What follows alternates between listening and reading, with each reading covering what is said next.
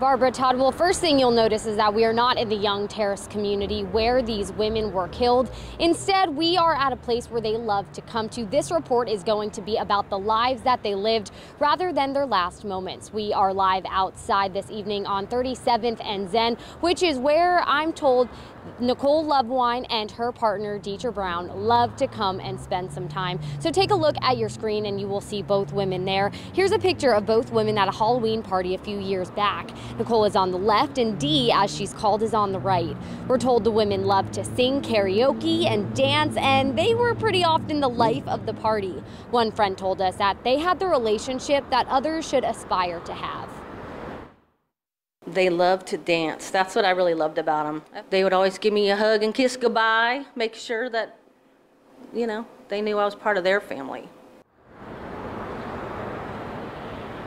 Nicole Lovewine is the mother of the 19-year-old that was also shot on Wednesday evening. The love for this couple, as well as the other victim, Sarah Costine, and those injured are just flooding the internet. We have seen so many posts about these women in support of them. Now, coming up on News 3 at 5 o'clock, what 37th and Zen is hoping to do to honor them, and when the suspected killer is going to be in court next. Live in Norfolk, Aaron Miller, News 3.